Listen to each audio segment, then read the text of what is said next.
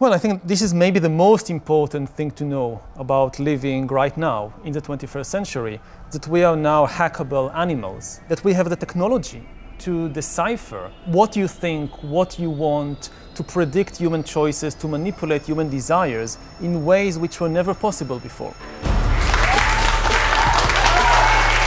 Hey everybody, welcome to Impact Theory. Our goal with this show and company is to introduce you to the people and ideas that will help you actually execute on your dreams. All right, today's guest is one of the most profound thinkers of our time, a two-time winner of the Polanski Prize for Creativity and Originality. His books have sold over 12 million copies and been translated into more than 45 languages. Sapiens, his seminal book on the history of mankind, spent 6 months on the Sunday Times bestseller list and also made him a #1 New York Times bestselling author.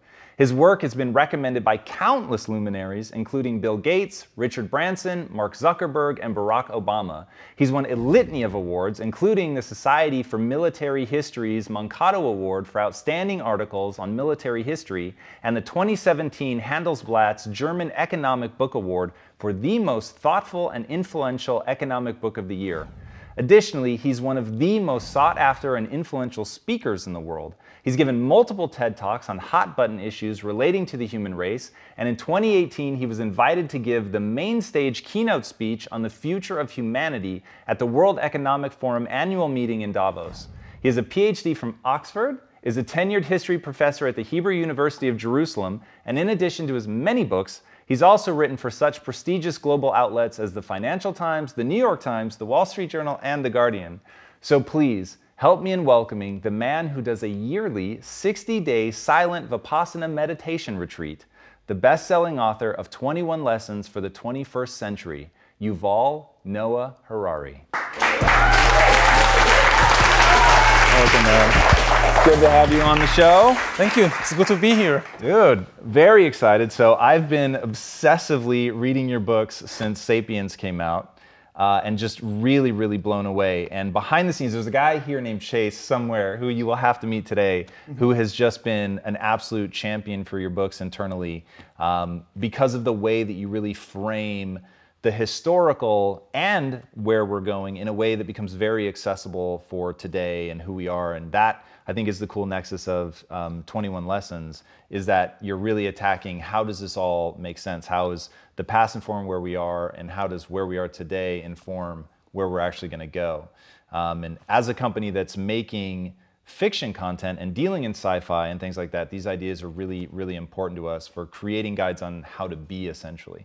And the idea that I wanted to start with is your notion of some of the things that are happening technologically become a little bit dangerous because you can hack a human.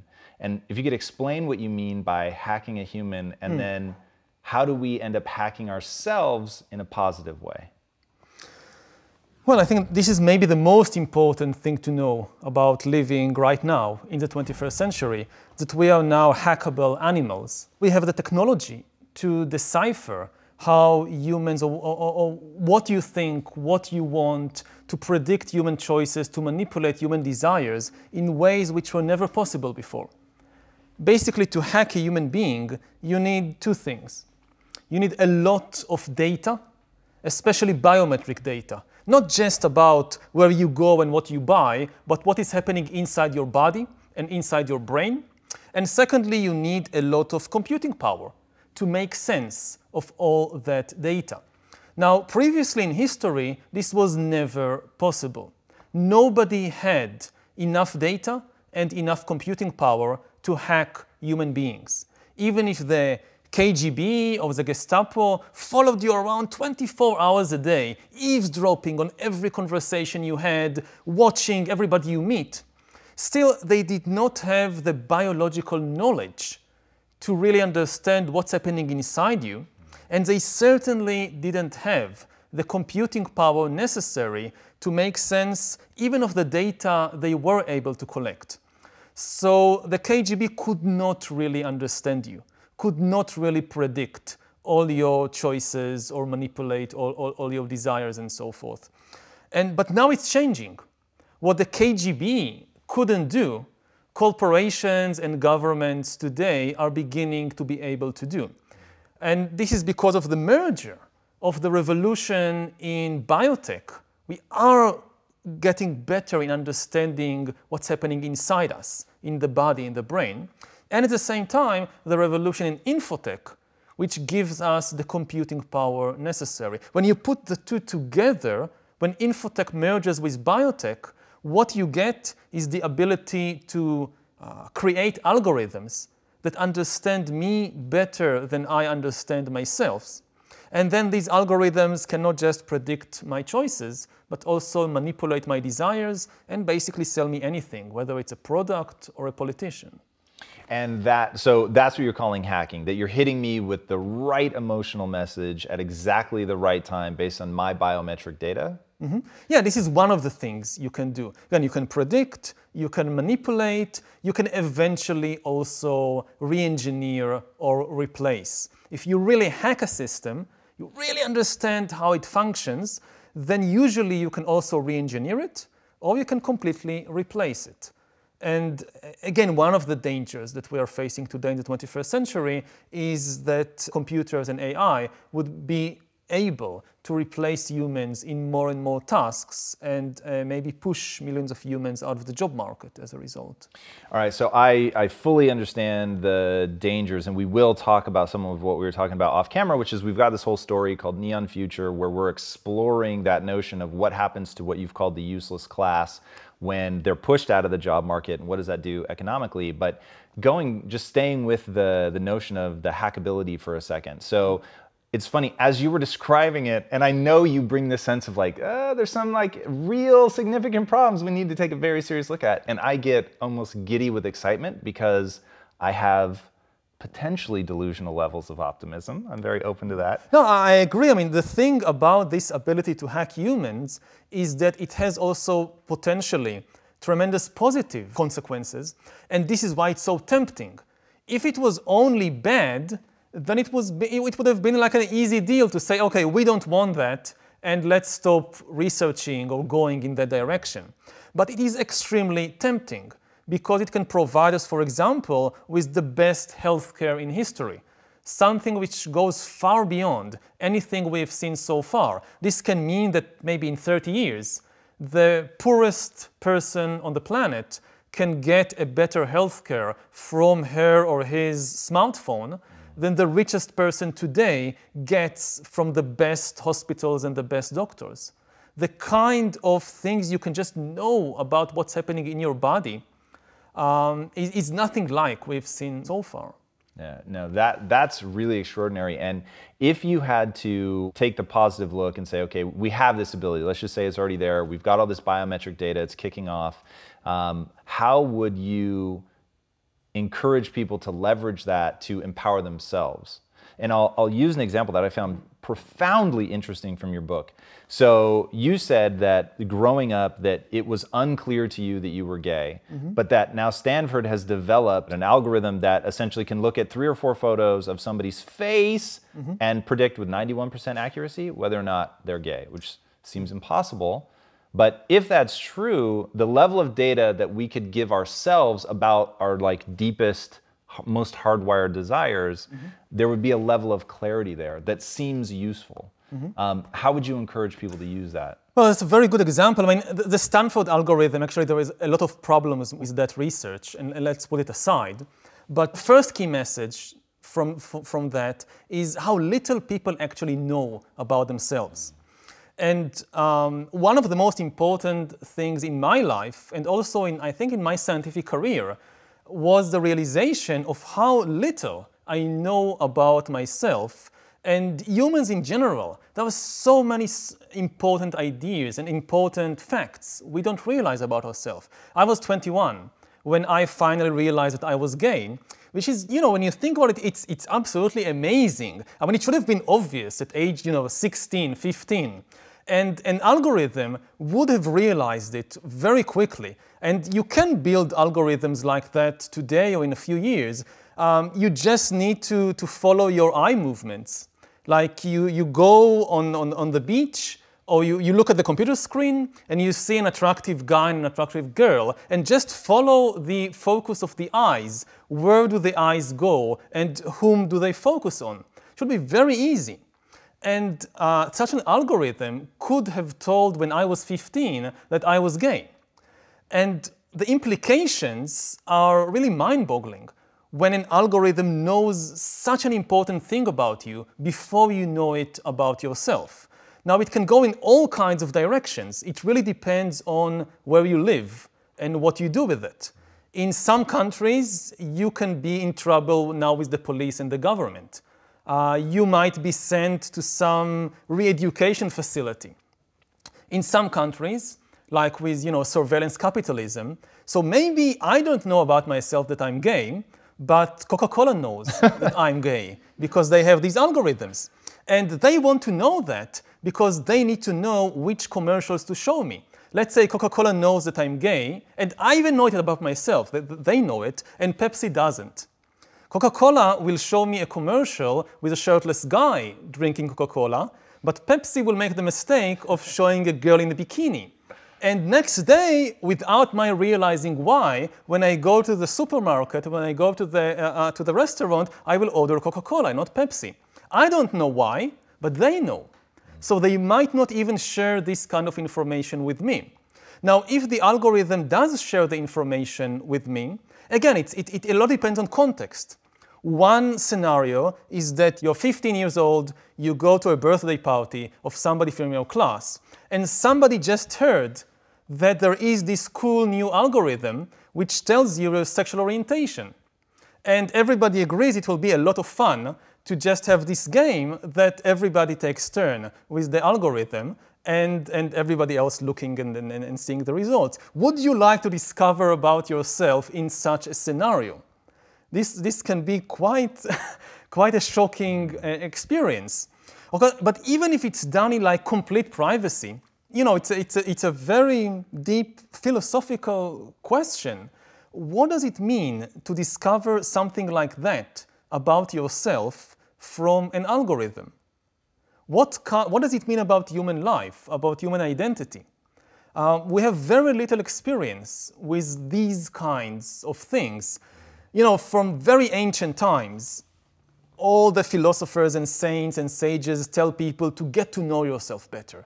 It's one of maybe the most important thing in life is to get to know yourself better. But for all of history, this was a process of self-exploration, which you did through things like meditation and maybe sports and maybe art and contemplation and all these things. What does it mean when the process of self-exploration is being outsourced to a big data algorithm? Again, the philosophical implications are quite mind-boggling. It's interesting. So let's talk about that. So the implications, you're outsourcing the self-discovery process. To me, that sounds so profoundly useful because all day the people that write into me, they're asking basically one essential question. How do I find the thing that I love? Because I tell people, you need to develop a passion in your life. I don't think you find it. I think you develop it. But they need to start from an area of real interest. It needs to be actually something that at a hardwiring level, they get that response. So their next question is like, how, right? How do I get into that? How do I discover the thing that triggers me like that? And if I discover it, then how do I develop it into a passion? If you had an algorithm, something that were able to use the more manipulative techniques that you were talking about that Coca-Cola is doing or whatever, but give it to you in a way that can move you in a desired direction. So I'll give you a specific example that you give in the book. So talking about how, let's say there was an algorithm that knew you'd just broken up with somebody, knew that you were in the grips of heartache, because they're reading your biometrics. Yeah, they're watching your heart. In fact, give it to us.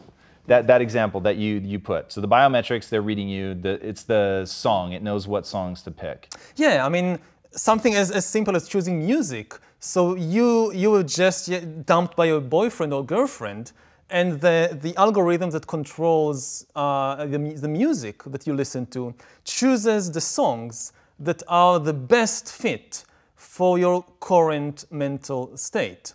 And of course, this brings up the question of what is the matrix? What do you actually want from the music?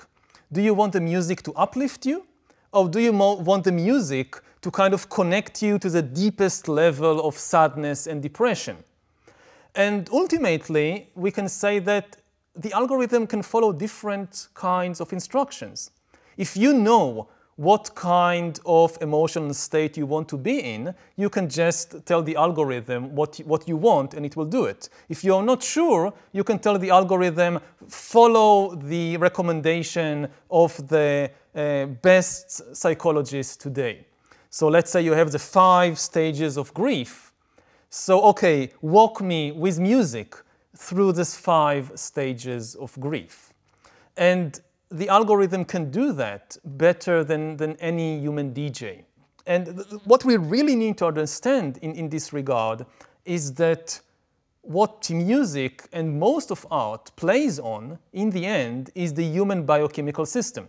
At least according to the dominant view of art in the modern Western world. We had different views in different cultures, but in the modern Western world, the idea of art is that art is above all about inspiring human emotions. It doesn't necessarily have to be joy.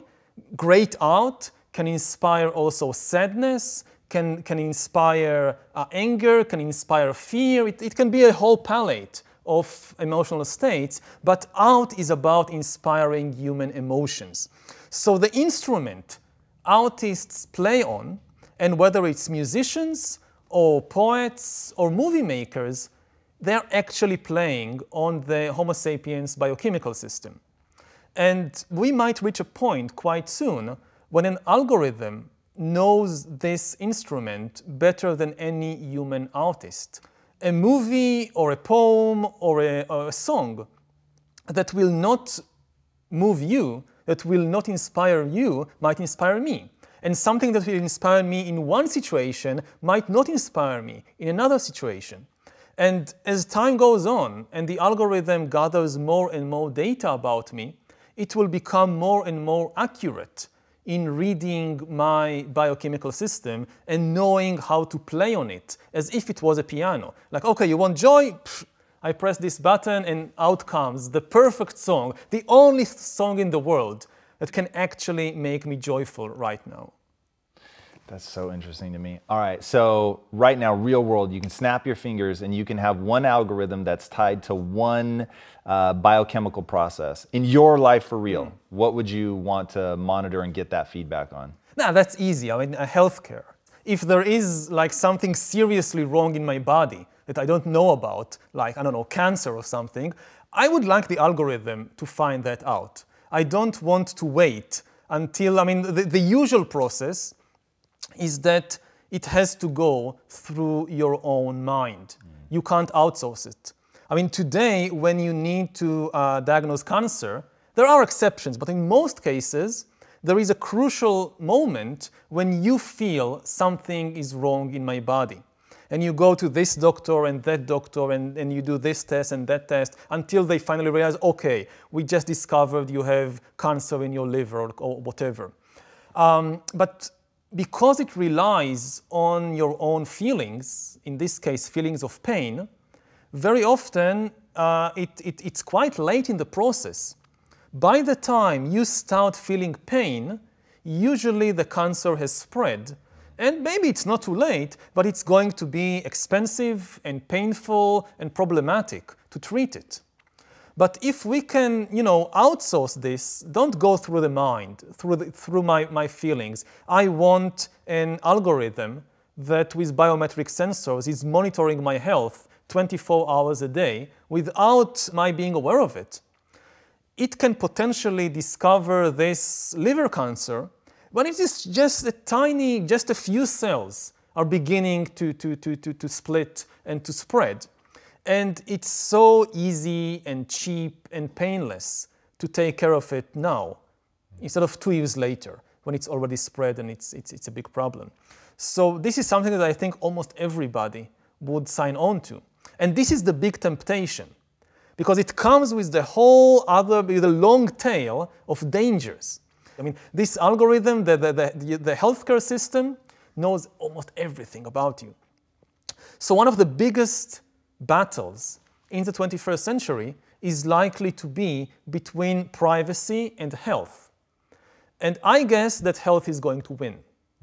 Most people will be willing to give up a very significant amount of privacy in exchange for far better healthcare. Now, we do need to try and enjoy both worlds to create a system that gives us a very good healthcare, but without compromising our privacy, keeping yes, you can use the data to tell me that there is a problem and we should do this or that to solve it, but I don't want this data to be used for other purposes without my knowing it. Whether we can reach such a balance and have your cake and eat it too, that's a big political question.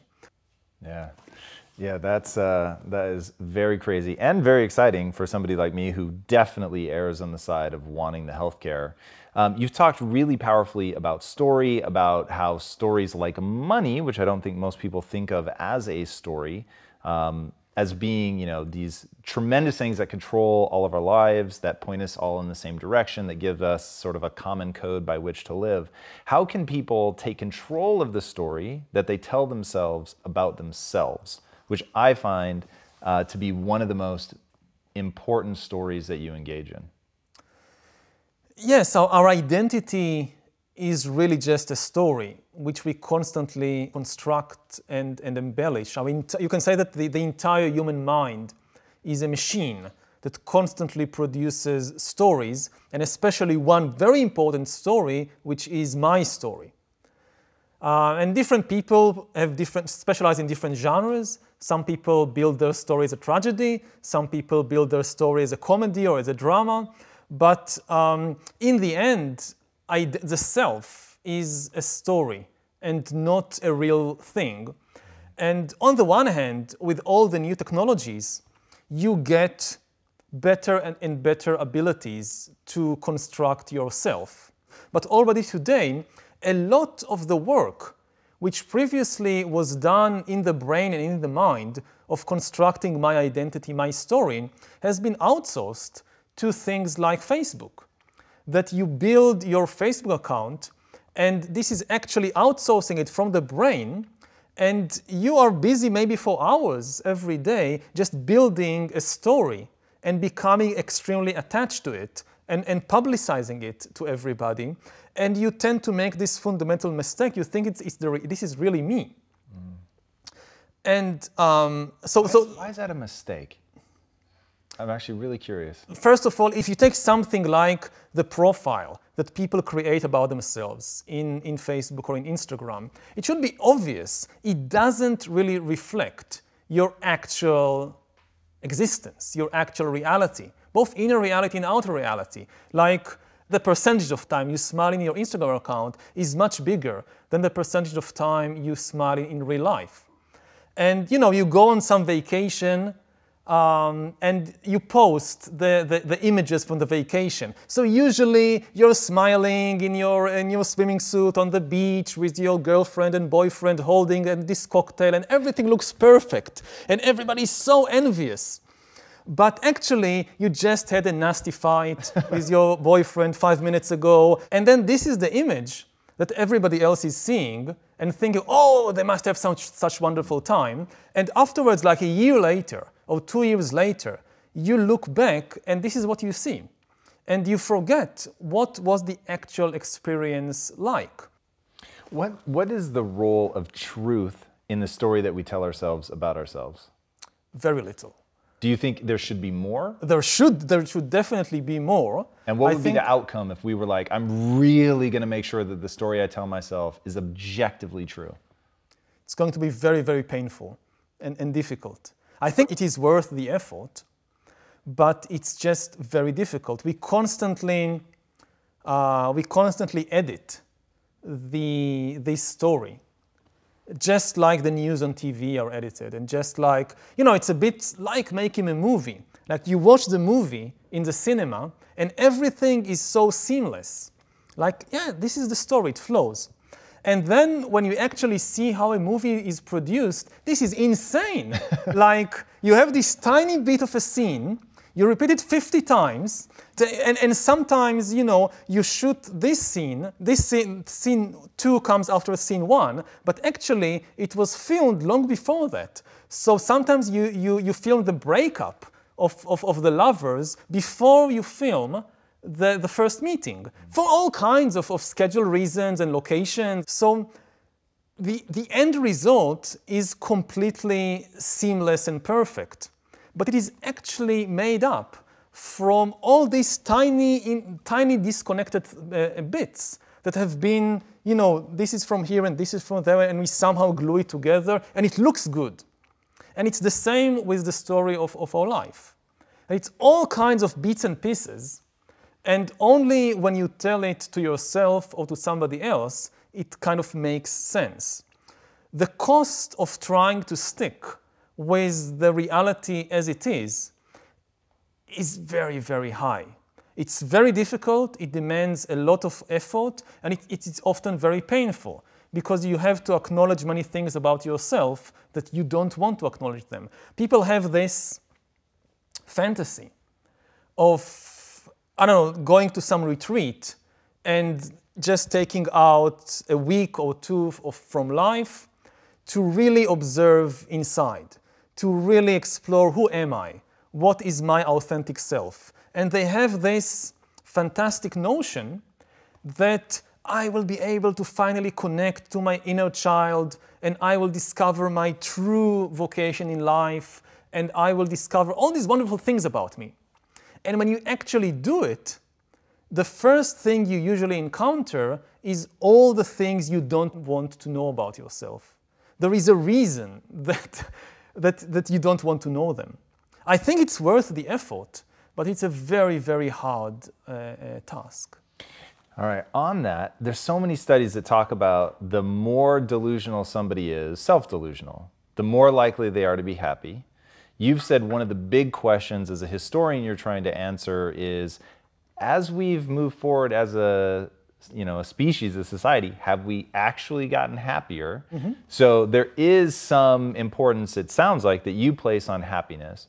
So why then would you want people to do that hard work of facing the realities, recognizing the things about themselves that they don't necessarily want to recognize? Mm-hmm. Is that because you think it leads to more happiness? I think that ultimately it is worth the price. I mean, delusions come at a very high price also. And not just to yourself, but to people around you, to the world as a whole.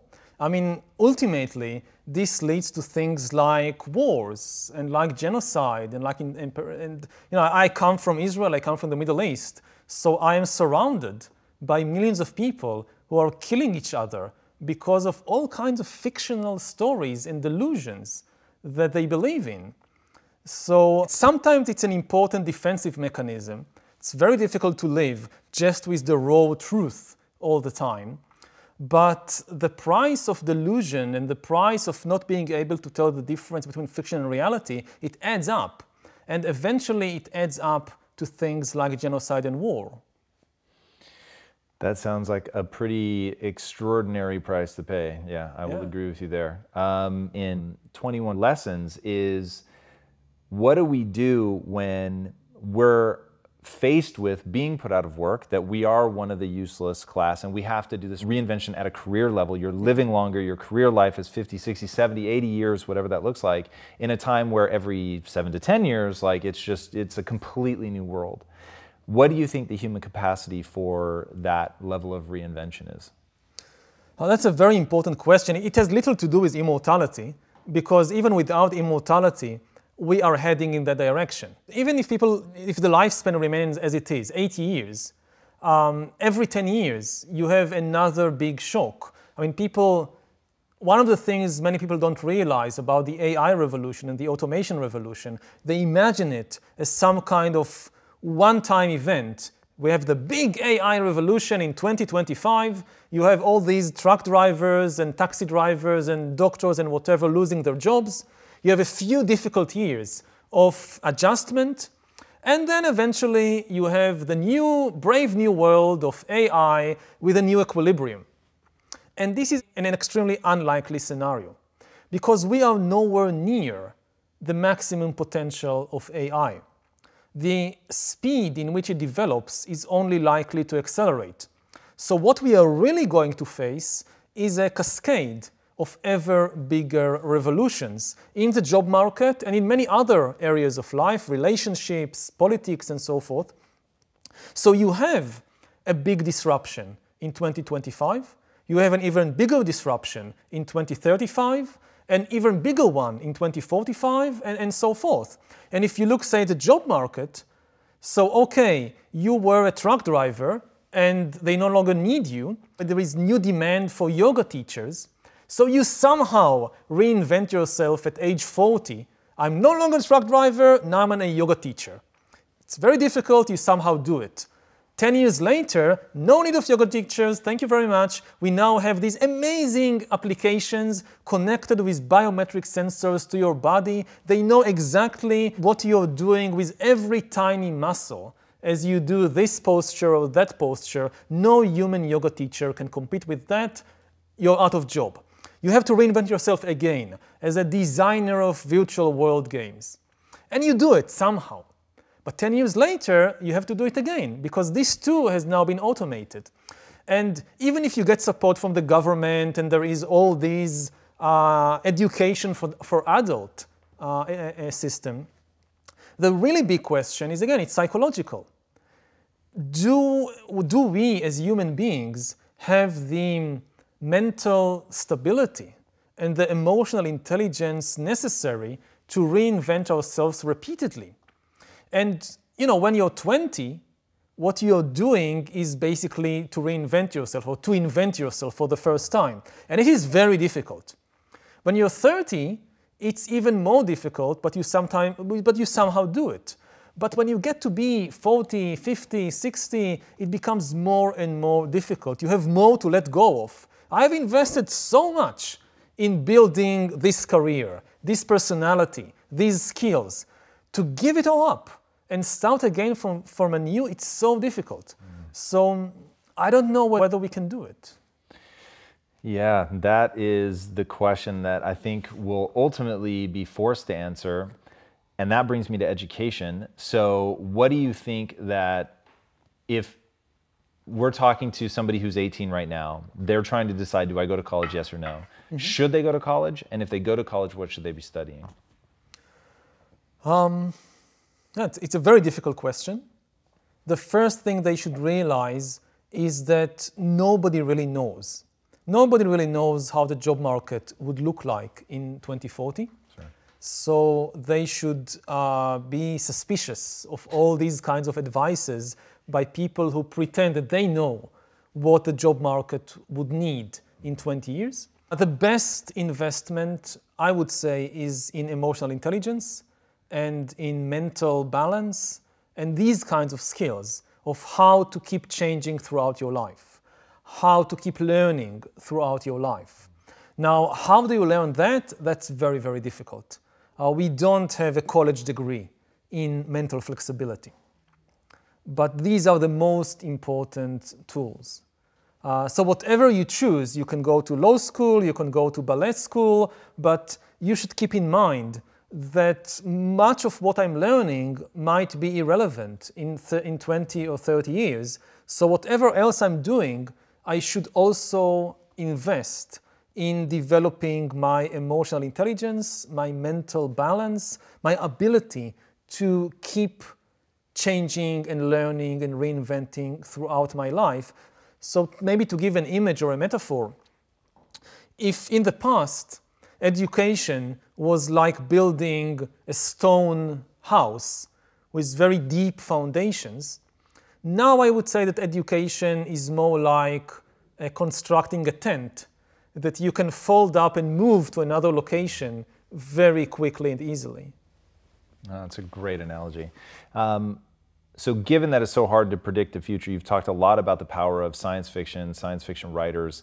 Walk us through that. What is the role that a science fiction writer can play, or storyteller, filmmaker, whatever the case may be? Our lives in the 21st century, more than anything else, are going to be new technologies, especially AI and biotechnology. And most people, their understanding of these technologies and their potential for good or for bad, it really comes from science fiction. The political system so far has done an awful job in understanding and preparing us for these kinds of developments. There is almost no talk in the political arena about AI and biotechnology. The scientific community is, of course, very deeply engaged with it, but most people don't read articles in Science or Nature, and even if they tried, it would be very difficult for them to understand the professional jargon and all the statistics and so forth. So most people actually get their education about what's coming from science fiction. And this means, at least I think so, that science fiction is now the most important artistic genre, and it should also be the most responsible. And one of the problems with science fiction is that so far it has done a so-so job. Some novels and TV series and films are really amazing in the way they explore what could happen, ranging like some of my favorites are, my all-time favorite is Brave New World by Aldous Huxley, which was written back in the early 1930s, and I think is the most prophetic and profound. I totally understand. All right, so before I ask my last question, tell these guys where they can find you online. I have a website, ynharari.com, and they can find me on Facebook and Instagram and Twitter and all the usual places. Awesome. My last question is, what is the impact that you want to have on the world? I want to bring more clarity to the public conversation on what's happening in the world. I think that too much of the public discussion is focused either on the wrong issues or is extremely confused and unclear. And people are flooded by enormous amounts of information which they don't know how to make sense of. And what I see my mission as bringing clarity to the public discussion, especially in terms of focusing people's attention on the most important questions. I try to give some answers too, but I don't care a lot if people don't agree with me about the answers, about the solutions. The important thing, I think, is to agree about the questions. And I would end by saying that there are three big challenges to humankind in the 21st century. There are nuclear war, climate change, and technological disruption. And these should be the first three items on the political agenda of every country. And this is not the case right now. I would like it to be the case. Awesome. Yuval, thank you so much for joining us today. Thank you. That was incredible. It was fascinating. All right, guys, when I say that you're going to learn just an absolute metric ton of stuff from this man, dive into his first three books. They are absolutely extraordinary. You will learn so much about where we've come from, where we're going, and where we are today, that it will give you the ability to look at yourself in a totally new way, to understand yourself, not even just at the operating system level, but like at the kernel level. It was so fascinating to see him walk us through that entire lineage. It's unlike anything that I've read before, and reading the books as a trilogy and understanding how they all work together is breathtaking. So I highly, highly, highly encourage that. And the fact that he's out there in a populist way, getting people to ask these questions, I think is so critical. And he threw out, go back to the beginning of this episode, he threw out some amazing business ideas without, I think, even meaning to. But I thought, wow, somebody could actually run with these and they would be extraordinary. And that's just the way his mind works. He really is one of the most profound thinkers of our time. Dive in, he's accessible, and that is one of the most beautiful things. And remember, he's a historian. So the way that he's putting this all in context is truly extraordinary. And once you understand things at why they are the way they are, then it just brings a whole new ability to see through the lies, fake news, the stories we tell ourselves, all of the just natural human attachments, to really come to an understanding of the way the world actually is. And once you understand that, then you can begin to move in a way that makes sense and allows you to reach your own goals. All right, if you haven't already, be sure to subscribe. And until next time, my friends, be legendary. Take care. Yuval, Hey everybody, thank you so much for watching and being a part of this community. If you haven't already, be sure to subscribe. You're going to get weekly videos on building a growth mindset, cultivating grit, and unlocking your full potential.